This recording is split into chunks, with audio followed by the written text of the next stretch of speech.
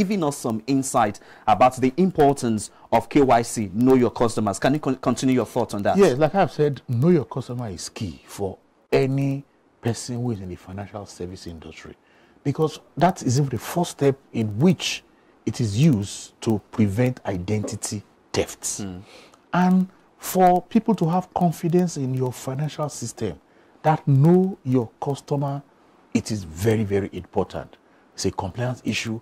And in fact, if I even use the capital market, for example, if I see a new broker or investment analyst who opens an account for a client to buy shares and that BVN is not there, I will not trade for that client.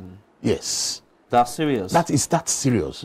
Because we haven't gone further to even say enhance customers' due diligence. Okay. That is, you need to know this customer that's opening this account.